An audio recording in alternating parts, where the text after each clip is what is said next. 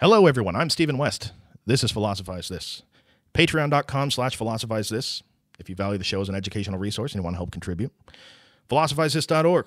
Front page. There's an Amazon banner.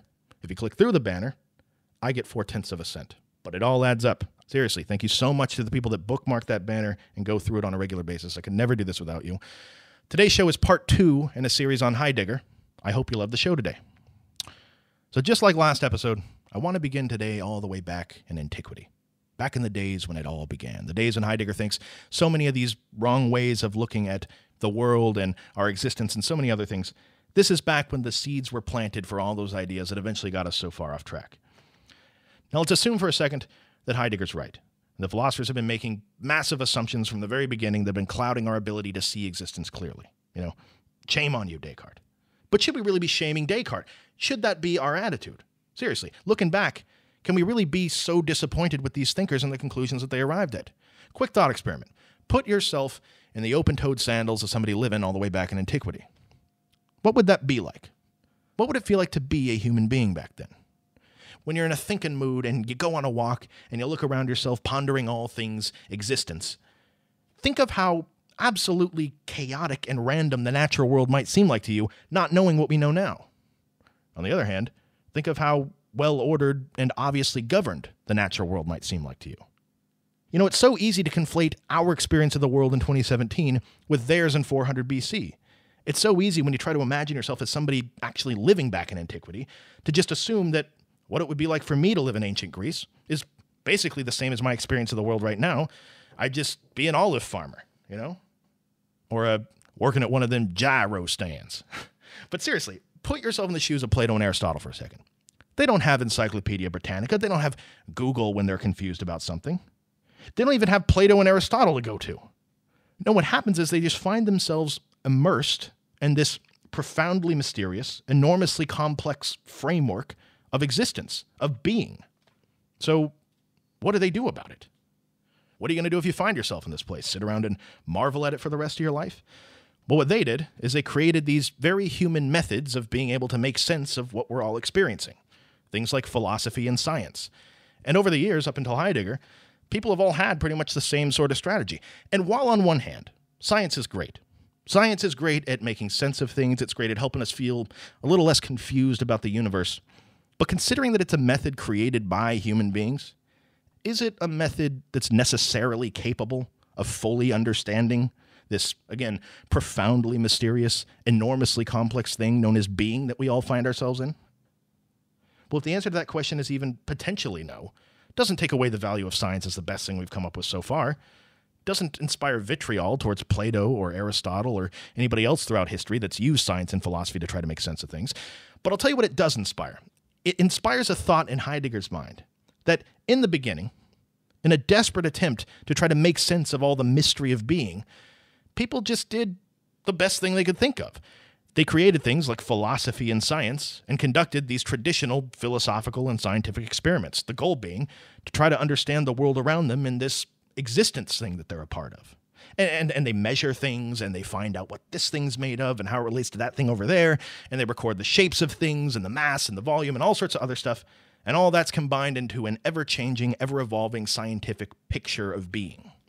But Heidegger would ask, is there something more to being than just how much something weighs or what velocity it's traveling at? Is what we're doing truly understanding the totality of being?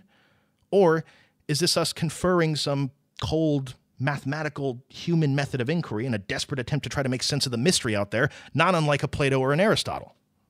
Is science really helping us understand being? Or is it just giving us this temporary set of empirical facts that make us feel like we understand being more? Again, love me some science. Nobody's saying we shouldn't be doing science, right? But we have to understand what we're doing when we conduct science. Science and philosophy as it's conventionally been done, they've certainly produced useful results in their own way. But in terms of truly understanding existence or being, all they've really done to Heidegger is produce this set of facts that you can tell kids in school that give them this false sense that we've come so far in our understanding of being. Hey, because look, now we understand how certain entities relate to each other. In other words, Heidegger thinks science and philosophy, the longer they've gone on, have progressively alienated us from that original state where we question the true extent of the mystery of being.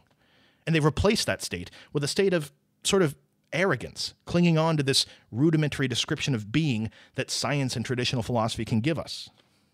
As we talked about last episode, throughout the history of science and philosophy, existence has pretty much always been looked at as this spatial and temporal realm that we all exist in that's full of entities. Entities like buffalo and mountains and nebulae, all spatially and temporally relating to one another. The strategy for understanding existence was to try to understand everything about these entities and how they relate to each other. Now, traditionally, to be a human being was to be just another one of these entities in this realm, spatially and temporally relating to things. And traditionally, that assumption has raised a lot of questions about this mysterious thing that we often refer to as consciousness. In other words, if what existence is just a bunch of spatio-temporal entities relating to each other, where does consciousness fit into that? Is consciousness an entity? Are thoughts entities? These questions have been mysteries in science and philosophy from the very beginning. And look, it doesn't really bother the average person that much that consciousness doesn't seem to fit that paradigm, right? I mean, it's easy to tell ourselves, look, scientists got it, right? Scientists are out there. They're working on it, all right? They're going to figure it out eventually. Deepak Chopra and Eckhart Tolle are going to have a baby. It's going to solve all the mysteries of the universe. First word's going to be quantum.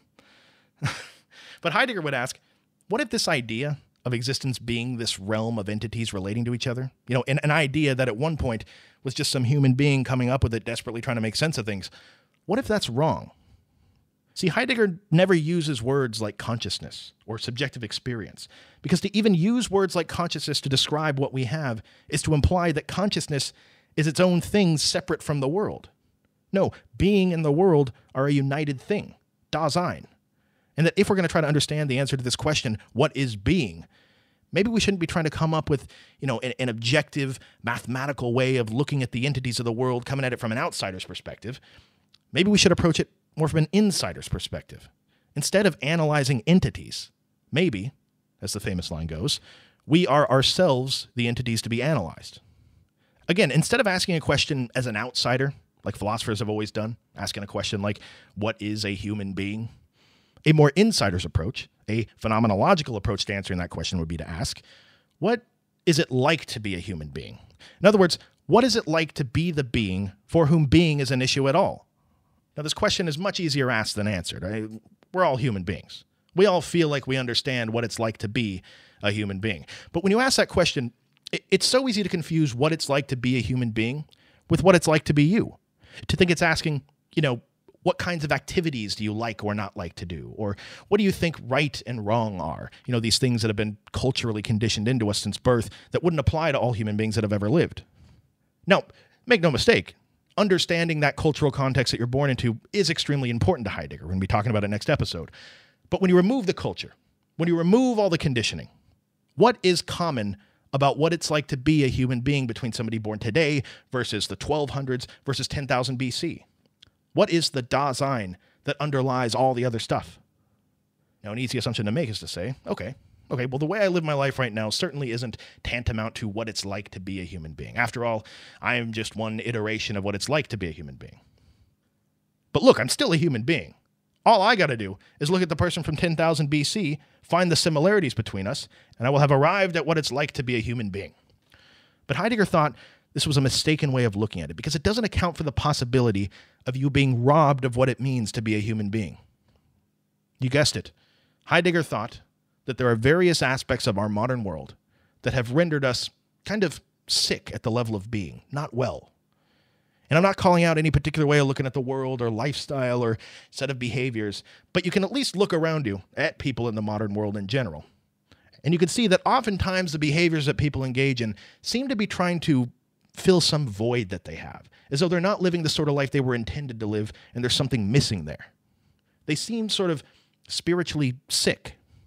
Most of us seem sick to Heidegger. And because I'm doing this episode in 2017 and not in 10,000 BC, before we even begin trying to talk about the nature of Dasein and what it's truly like to be a human being, I need to explain to you why Heidegger thinks our modern societies have alienated you from aspects of what it is to be a human being.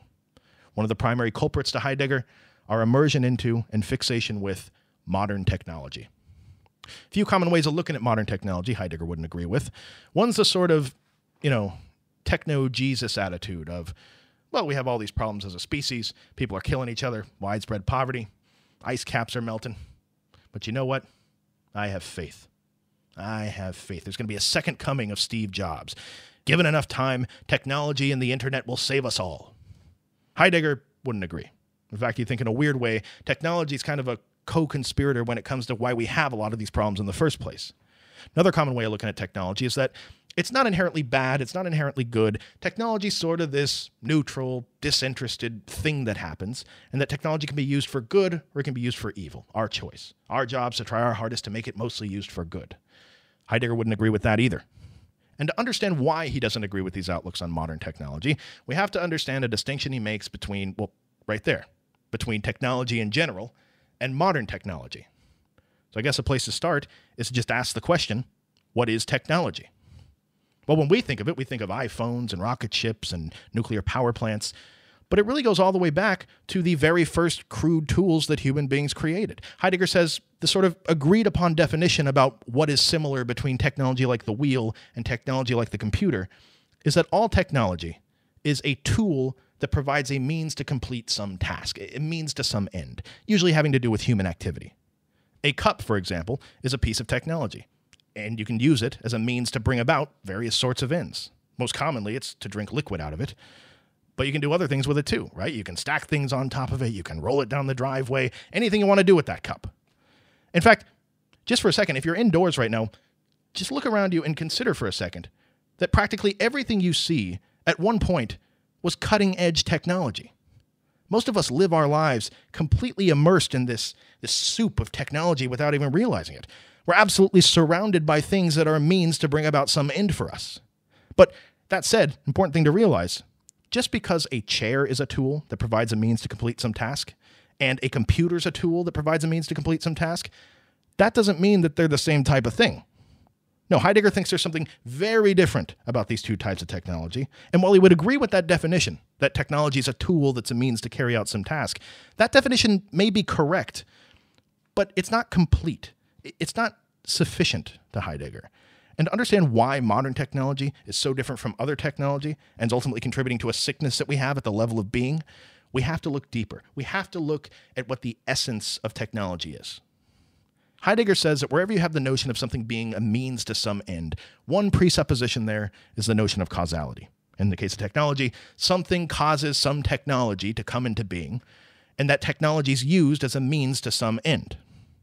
Now for Heidegger's next trick, to try to dismantle yet another assumption about the world that seems to stem from the time period of Descartes. Remember, it was right around this time that people largely stopped thinking about causality in terms of Aristotle's four causes and started thinking about it only in terms of the efficient cause of things. For example, if there was a cup sitting on a table in front of you, and I asked you, what is the cause of that cup? The vast, vast majority of us would say, well, it was whoever or whatever made the cup.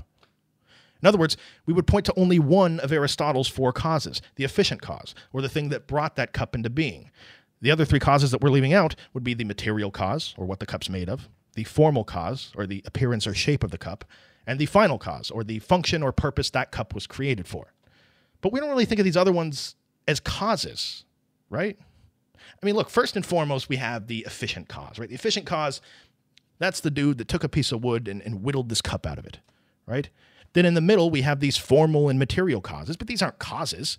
What the cup's made of and what form it takes didn't cause that cup. And then beyond that, we have the even more distant final cause, which really doesn't have anything to do with the physical cup at all. It's just the reason the efficient cause decided one day to cause this cup to come into existence. But Heidegger would say, hold on a second, hold on. Think about what we just said there. If it wasn't for the final cause, the efficient cause would never have had the slightest motivation to bring this thing into being. In other words, if you weren't able to drink liquid out of it, or stack stuff on top of it, or roll it down your driveway, what person would make a cup? What person, no matter how crazy they must be for whittling wood in 2017, what person would ever whittle something into the shape of a cup? Point is, in a strange way, in terms of what caused the cup to be, the final cause starts to seem more important than the efficient cause. But this isn't the point Heidegger's ultimately trying to make. He's just saying that it's insufficient to only think about that cup in terms of its efficient cause, and that if you look closely at all four of these causes, not only are all of them necessary, but there's an interconnectedness to them. They're all responsible for each other, he says, and that in a world before cups ever existed, it wasn't until a Dasein conceived of the final cause of a cup in correspondence with the formal and material causes. It wasn't until that coalition of four was born that the idea of a cup was revealed as something that can potentially be. Is an interesting way of thinking about it. I mean, look around you. Look at all the trees, all the metals, all the rocks.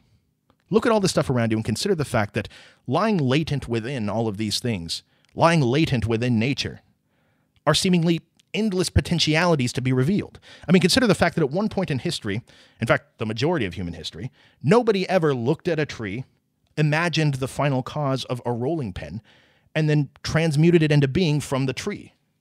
For the vast majority of time human beings have been looking at trees, the final cause of a wooden rolling pin wasn't even on the table. Yet, at some level, that rolling pin has always been a possibility. At some level, the potentiality for a piece of that tree to become a rolling pin has always been there, hidden within nature. Also consider the fact, in the extremely unlikely event that we don't destroy ourselves in the next 300 years, think of how much more we're going to be able to do with trees in 300 years that we have no idea about right now. Think of all the possibilities that are latent, hidden within trees all around us right now. Now, I chose the example of tree on purpose, right? It's a bit of foreshadowing of what's to come.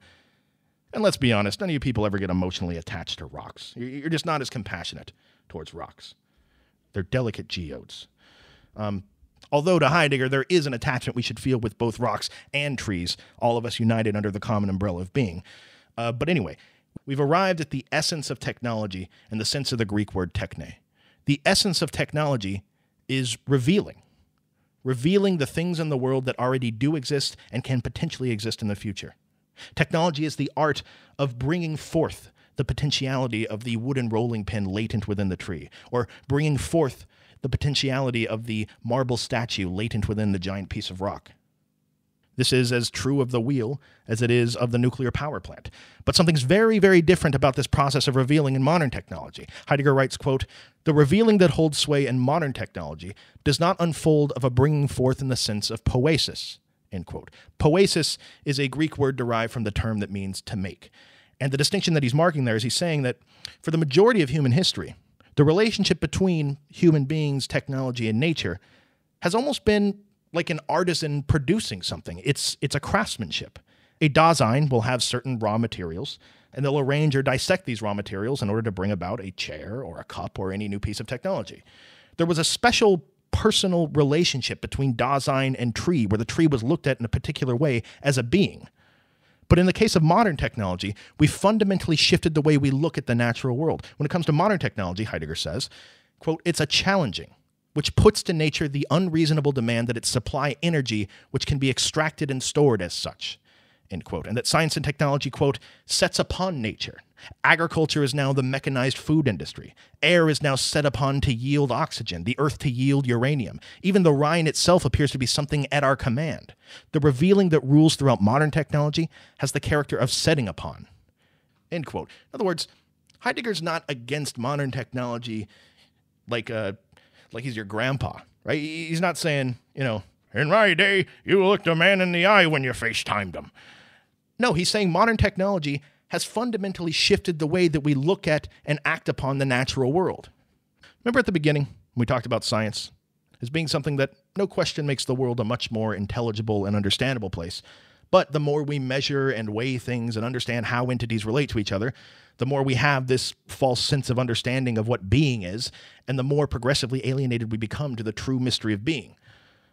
Modern technology, to Heidegger, can be seen as a natural byproduct of that process. We've assigned such a cold, detached value to these other beings, like rocks and trees and the oceans, that we don't even look at them as beings anymore. We look at them as just objects that we can study and manipulate and then exploit for commercial purposes. Technology challenges nature in a way, he says. He says, quote, "The work of a peasant does not challenge the soil of the field," end quote. And what he's pointing out there is that we used to have a much more respectful, almost symbiotic relationship with the world, whereas now we enframe the world. That's the word he uses, and it means to look at the natural world only in terms of how much utility it has for human purposes. Don't worry about the soil. Question should be, how can I process this soil so that it produces the maximum yield for me as a human being? The world is valuable only insofar as it's valuable to human beings with modern technology. We turn the natural world into what he calls a standing reserve, or a sort of backstock of inventory just sitting there waiting to be used and consumed by human beings. Now you may be saying, well, what's wrong with that? Look, we're human beings. Fact is, we have to consume nature to be able to survive. What's the problem with having a little extra lying around? Heidegger would say, there's nothing wrong with it. No question. A peasant probably has a little extra firewood than they need. But it's the way we're looking at the natural world that's the problem. You know, historically, the peasant looks at that additional firewood and they see it as pieces of a tree that's going to bring warmth into their existence. Modern technology looks at that tree and goes, okay, is there any way we can grind this tree up and then cut it with some baking soda so we can get 612 IKEA coffee tables out of it instead of only 588? It's seen merely as a resource at our disposal. And while I don't think Heidegger ever explicitly predicts this happening, you can kind of see where this is going. If we're willing to look at the natural world as merely a resource at our disposal, aren't human beings a part of the natural world too? Doesn't this outlook on being get us uncomfortably close to treating human beings as merely an exploited resource? Don't we see glimmers of this already when it comes to how some companies view an employee's work and production? Is it that crazy to think that it might one day extend onto human beings as people? There's another example of how the answers to these, pointless, completely academic ontological questions have very real impacts on the way that human beings are treated and engage with the world. Now, when it comes to this idea, when it comes to science and technology being a 2,000-year process of alienation, there are, of course, philosophers who disagree with this. John Dewey, contemporary of Heidegger's, a little bit older than him, Dewey sees the progression of science and technology not as a process of alienation, but one of liberation. Where was your bleeding heart, Heidegger, when we were the ones being controlled by nature? Remember my grandma's feet, black from frostbite? Had to rub them together? Yeah, nature did that. Look, the metaphysical reality of nature is that it can be studied, understood, and manipulated for strengthening human potential. That should be exciting to you. Look at how much more we can do. Look at the infant mortality rates. Look at my phone. Ooh, my phone. I have instant contact with practically anyone in the entire world. Get that. I can call my grandma on Thanksgiving Day. And unlike in the past, I can have that same disingenuous conversation with her for the 400th time, and I don't even got to get off the couch. That's incredible, all right? And Heidegger would agree. All that stuff is pretty incredible. He'd agree that technology has liberated us from the shackles of nature. But at what cost? Yeah, technology's liberated us from nature, but it's also liberated us from a piece of what it means to be a human being. Not all liberations deserve a statue in their honor. Heidegger thinks that at our core, we are ontological beings. We're the kind of beings that ask questions about what it means to be, or why things are the way they are. We've all been there before, right? We've all been out on a walk, stopped, looked at a mountain or a lamppost or something. And in that moment, we've all been smacked in the face by the profound mystery of being. We start asking questions. Why things are the way they are. Why things exist at all. How we fit into that picture. We've all been there. So let's return to the example at the beginning of the episode. If you lived in antiquity as opposed to 2017. In fact, let's go back even more just to further illustrate the point. If you were a human being born in the year 10,000 BC and you find yourself thrown into this thing that we're all thrown into called being, your experience of being in a pre-science, pre-philosophy world would be massively different than your experience of being in 2017. Think about it. When you're walking along one day and you look out at the horizon and suddenly there's this giant explosion and lava is spewing everywhere, or giant columns of ash are shooting into the sky, blotting out the sun. 10,000 BC, you can't just go to Google and type, what in God's name was that? When you're sitting around and it's pouring rain, and all of a sudden this giant bolt of electricity shoots down from the heavens and destroys a tree right in front of you, and you can smell the ozone. 10,000 BC, you can't just go down to the library and ask, what did that tree do wrong? In a pre-science, pre-philosophy world, your existence would be a constant face-to-face encounter with the profound mystery and enormous complexity of being. And faced with that mystery, by default as an ontological being, you would begin to ask these sorts of ontological questions. Maybe this is what's missing. Maybe this is part of the reason we all seem so sick. We've forgotten what it means to be engaged in the world and aware of this profound mystery of being that's all around us constantly. And we've replaced it with 2,000 years of philosophical speculation and scientific measurements. Maybe the reason we seem so sick is because instead of seeing ourselves as beings in the world, Dasein, a world full of other beings that we're fundamentally united with under our common being, a world with deep mystery that goes far beyond mass and volume and velocity and cogito ergo sum. Maybe instead of that world, we've been born into a world that tells us that we're a consciousness navigating a seemingly disinterested universe full of entities that are separate from us, objectified entities that we study and manipulate for whatever we humans want to do with them next. You know, if you're young and you look at a tree and you're confused about some element of that tree, don't worry. Don't sit there in that confusion. Don't go too deep down that ontological rabbit hole, because here's how much it weighs, here's what color the leaves are, and hey, here's a family of trees that we've decided it's a part of. Maybe the way we look at being changes everything. Thank you for listening. I'll talk to you next time.